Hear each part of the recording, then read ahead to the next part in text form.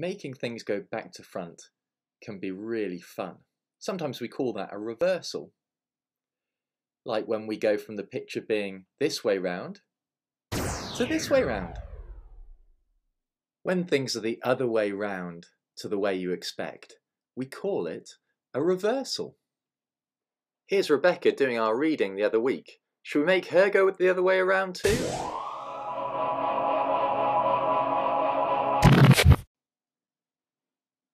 Oh, that's made me feel kind of dizzy. Oh. Some reversals are bad, but some are really good. And we're going to look at the amazing reversal that Christmas brings as we look at Mary's song today.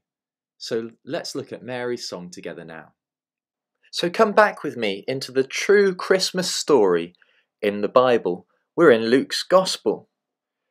God has told Mary that she is going to have a son called Jesus. The Holy Spirit overshadows Mary and she becomes pregnant with the Son of God. Mary accepts this and she goes to see a family member, possibly her cousin, Elizabeth, who is also pregnant with John the Baptist. And this is how Mary celebrates. And Mary said, "My soul glorifies the Lord, and my spirit rejoices in God my Saviour. For he has been mindful of the humble state of his servant. From now on all generations will call me blessed. For the Mighty One has done great things for me. Holy is his name. His mercy extends to those who fear him from generation to generation. He has performed mighty deeds with his arm. He has scattered those who are proud in their inmost thoughts. He has brought down rulers from their thrones, but has lifted up the humble. He has filled the hungry with good things, but has sent the rich away empty.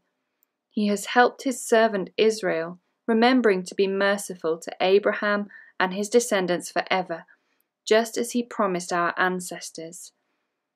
Mary stayed with Elizabeth for about 3 months and then returned home.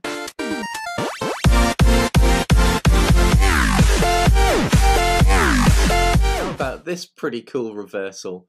Normally, my forehead sticks out more than my cheeks do. But here, as you can see, with this rather cool chipmunk impression, it makes my cheeks bigger. And I love this super crazy effect.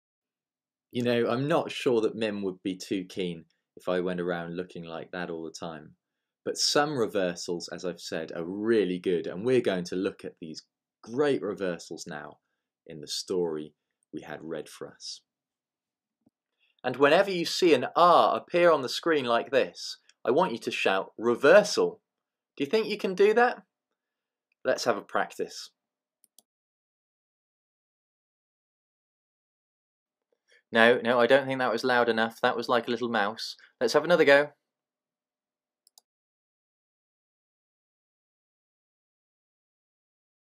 Wow, I almost heard that at my house. Well, remember to do that. We want it as loud as this.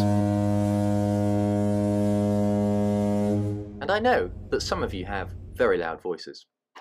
And Mary said, "My soul glorifies the Lord, and my spirit rejoices in God my Saviour. For he has been mindful of the humble state of his servant." That is a reversal. Humble state of his servant?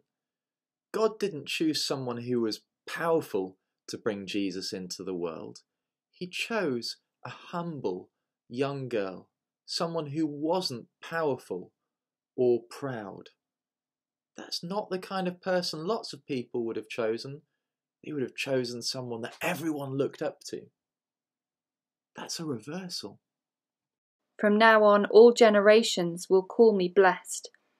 For the Mighty One has done great things for me. All generations, all the people that came after Mary would remember how blessed she was by God? Surely she'd be forgotten as an unimportant person. No. God says that she will be remembered. She knows that she will be remembered because she got to carry God's Son, the Lord Jesus, and to help bring him into the world. Holy is his name. His mercy extends to those who fear him from generation to generation. He has performed mighty deeds with his arm. He has scattered those who are proud in their inmost thoughts. He has brought down rulers from their thrones.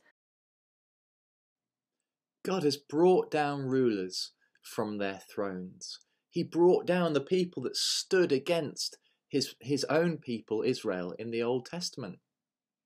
And he didn't choose those with thrones and palaces to bring Jesus into the world. And when Jesus came, he didn't come just for rich and powerful people.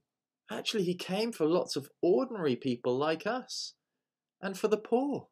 But has lifted up the humble. He has filled the hungry with good things. When people are hungry and empty, feeling empty and in need of God, he will come and fill them. He will take an empty situation and flip it over and make them full. Mary says that God has filled the hungry with good things, but has sent the rich away empty.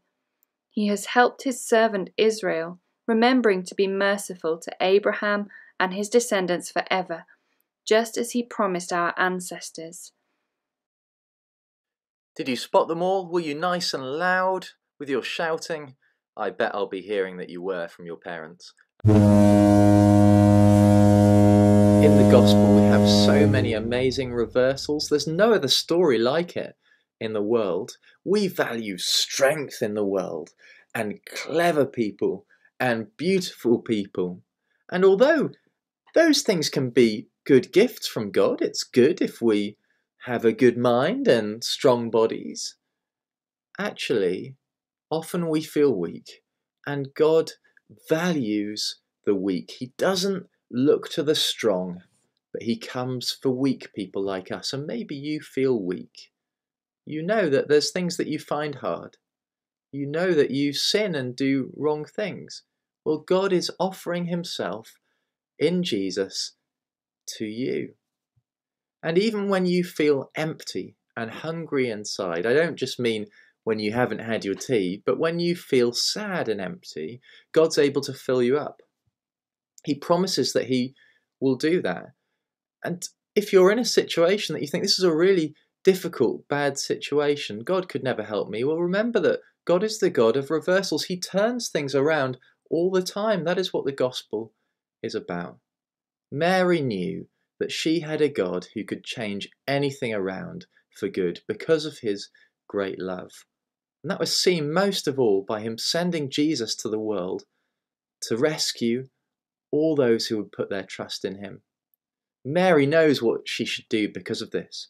She says, "My soul glorifies the Lord.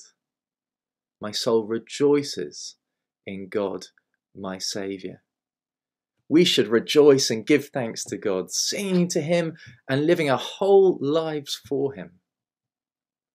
What an amazing God who, in the gospel of Jesus, turns everything around for good. Thanks so much for the talk, Si. Gosh, it's wonderful news to hear about all the reversals that are at the heart of Christmas. These things should cause us to rejoice, just like Mary. Now, I've had an idea about how to help us rejoice. Remember the story and remember the problem that I was having earlier with the Christmas decorations? Well, we're going to make some Christmas decorations. Here are some of the things you're going to need for this Christmassy craft. A pencil, some Christmassy coloured pens, tape, some string, some scissors, a piece of paper, and something round to draw around. This is the first step. You get your round object, make sure it's nice and big so it stands out from all of the other decorations on the tree, and draw around it to get a nice circular shape. It can be a bit difficult, but just be patient. And there you go. There's our circle. With that done, we just draw a little tab on the top here. That'll be used for later, but we need to remember to put it there. It's always important when you're trying to put a lot of text into a small space that you plan out where it's going to go. So what I'm going to do now is take a pencil and just write out all of the words I want to put in there and make sure they all fit first. I'm using a pencil because then it's nice, faint lines that can be easily rubbed out later. I'm going for the first couple of verses in Mary's song, verses number 46 and 47. My soul glorifies the Lord, and my spirit rejoices in God my Saviour. Make sure you use your best handwriting and make it all big and clear. May even be handy to have an open Bible near you so you can know that you've got all the spellings correct. With that all done, we can start writing in all of the words. A good trick for making things really clear is to go over the capital letters in a bigger pen than the other letters, so that the capital letters really stand out. Then, using a smaller pen, we can go through the rest of the letters. Be careful to write right over the pencil, otherwise you might have to rub it out later.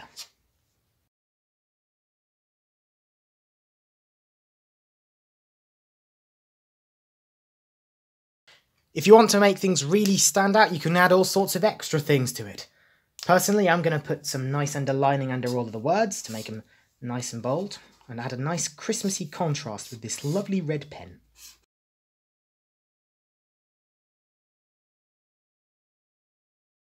Now we are going to cut out the shape that we've drawn, but be careful, because scissors can be dangerous if they're used wrong. If you're feeling a little uncertain, or if you're just a little bit on the young side, be sure to get your parents to do this for you. Be sure to remember to not cut through the tab that we made at the start.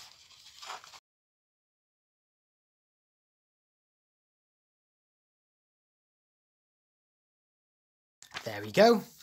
And now we're nearly finished. We just need to put the string on it.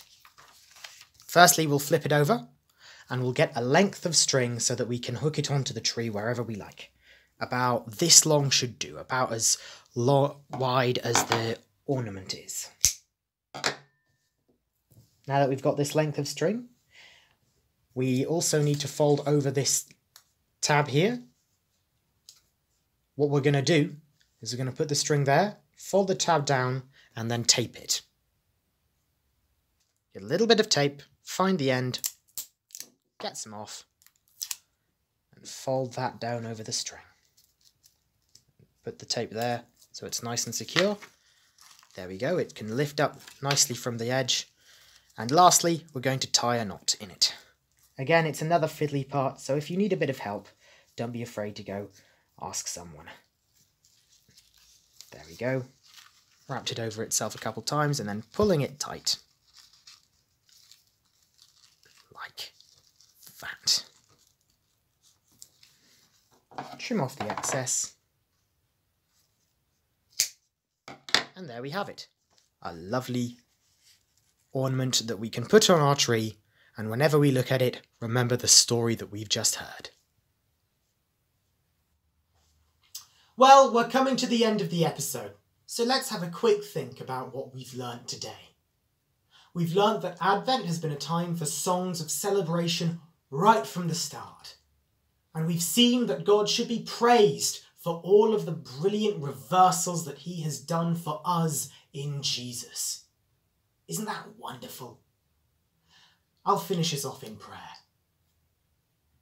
Lord, thank you for Advent and for all of the good things it brings, especially the reminder of the coming of your Son to save us.